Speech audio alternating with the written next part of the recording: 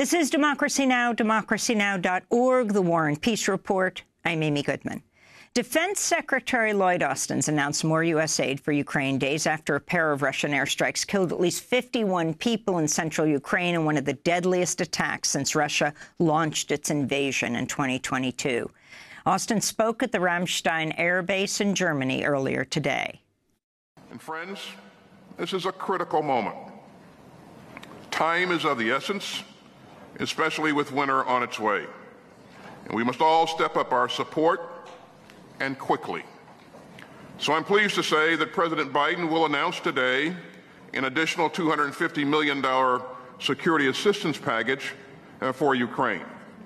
It will surge more capabilities to meet Ukraine's evolving requirements, and will deliver them at the speed of war. While in Germany, Defense Secretary Lloyd Austin met with the Ukrainian President Volodymyr Zelensky, who called on Western nations to send more arms to Ukraine.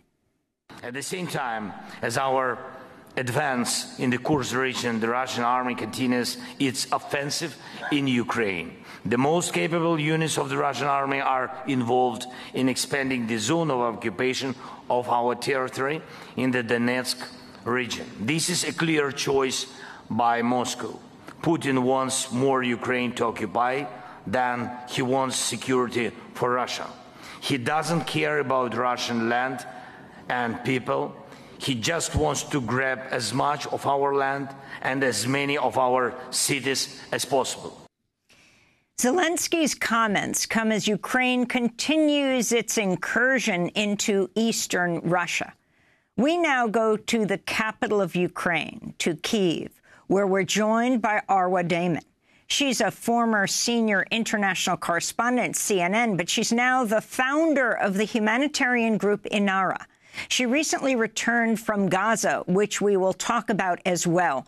But given that you're in Ukraine's capital right now, and you were just in Kharkiv, where on Sunday at least 47 people were injured when a Russian missile strike on a shopping mall and sports center took place, 7 children wounded, that attack occurring just, 2 days after another Russian strike on Kharkiv. Arwa Damon, if you can talk about the humanitarian situation in Ukraine right now and the places that you have visited.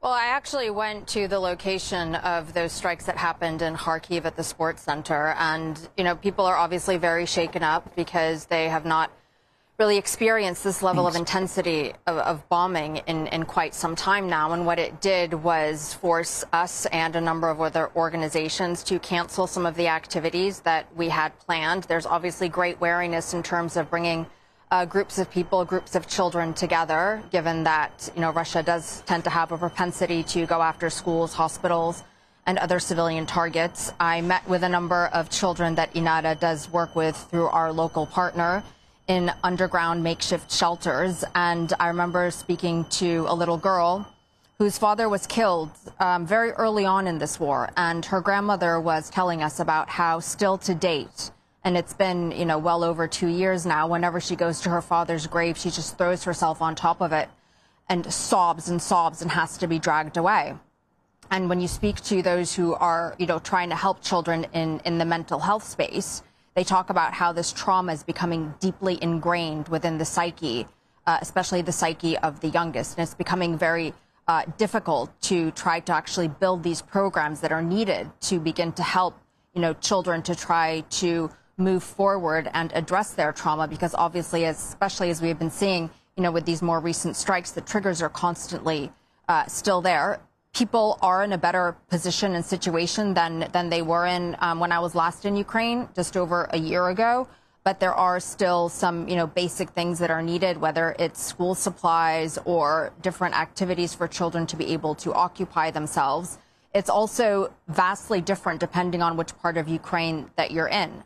Kharkiv, for example, is accessible. The areas that are closer to the front lines obviously have much more significant and much more dire needs, ranging from, you know, everything from hygiene products to food. Arwa, I want to go to a short video you filmed when you were in Kharkiv. All of the schools have basically turned their basements into makeshift shelters. Софія. Oh, hi, Sophia. How old are you? Скільки тобі років? 7. Her father was killed in the war. So you've been working with a local NGO in Kharkiv to deal with the psychosocial effects on children of this ongoing war. Can you talk more about that? Yeah, so a lot of the activities, and remember, these are children that have mostly been displaced. Kharkiv's demographic has shifted drastically. Many of these sort of original inhabitants of the city have left, and it has become something of an internally displaced hub. There are hundreds of thousands of people from different parts of the country closer to the front lines that actually evacuated themselves to Kharkiv. Some of them have managed to find accommodation. Others are living in these dormitories because Kharkiv used to be a university city. What we try to do is everything from sort of group activities to art therapy, sports therapy, as well as one-on-one sessions when children are identified as needing that. But there is obviously a huge amount of need and very few resources that are available at this stage. The need by far eclipses what any organization is able to do on its own, although there are quite a few individual efforts that are happening. Of course, the great concern is that, if these traumas within children are not addressed early on, they can then, calcify, so to speak. And then you also have the trauma that parents are going through, especially mothers, because a lot of these families that we work with are right now single mother households. Fathers are either on the front line or they've stayed back, even in occupied territories to sort of keep control and keep an eye on their homes. And so women, these mothers, are really struggling a lot emotionally at being separated from their husbands, but also at having to somehow find work and then somehow fill the role of both mother and father for their children. And can you talk about the situation? You are in the capital, Kiev, right now. You have the government resigning as part of President Zelensky's biggest shakeup of the administration. Among the resignations tendered are the foreign minister, Dmytro Kuleba, weapons chief, Alexander Commission. What this means and the request for more weapons now that we just covered with Lloyd Austin saying there will be more weapons and U.S. weapons, the permission Zelensky continues to seek to be able to use them to attack Russia in Russia. I was actually talking to a number of people down in Kharkiv about, America's support, the West's support for Ukraine. And the sense down there, at least, and not just among people there, but others that I've been speaking to as well, is that the U.S. is giving Ukraine enough so that it doesn't lose, but not enough so that it can actually make significant and needed gains. And there's a big level of frustration when it comes to this particular aspect. When it comes to, the government, there are, of course, frustrations with the way things are run. There are concerns about corruption existing within the government. There is a sense that maybe some sort of a shakeup does need to take place. But what it boils down to is people here are exhausted. This has been going on, for well over 2 years right now. And they really want to begin to be able to see a way out.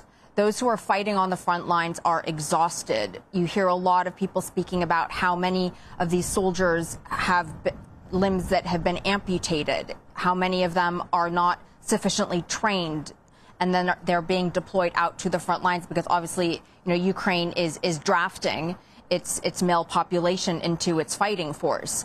And so there's a lot of different dynamics that are happening at the same time. But there's also a sense that this is stagnating to a certain degree, which is why so many people want to see the U.S. actually, as they'll call it, properly support Ukraine so that Ukraine can start making gains instead of simply holding on to the status quo. And then there are others who are talking about why isn't a ceasefire being negotiated, which actually brings me to the second part of where you just were, which was in Gaza. I'm wondering, as you tell Ukrainians about where you just were, what is their response to what's happening in Palestine? It is a conversation that I did have. And actually, I was messaging with a friend of mine in Gaza, telling him, yes, I've just arrived to Ukraine. And he said, please pass on my regards to the children, and I hope people there are doing better. And I was passing this on to a number of Ukrainians that I was meeting with in Kharkiv. And they were expressing their deep empathy for what Gaza was going through. One woman who I was talking to said, we see what's happening there, and we realize that as horrible as what's happening to us is, in a weird, bizarre, twisted kind of way, when we compare our situation to Gaza, we realize that we're lucky. And I was passing that on again to my same Gazan friend, and he drew reassurance from that. He said that, knowing that people on the outside empathized with what they were going through made them feel as if they were a bit less alone. Because as he put it, and as anyone who's been through war will put it, you don't really understand what war is, what it means, what it does to your psyche, what it does to you physically, what it does to everything you know and you love and you live for, until you've actually lived through it yourself.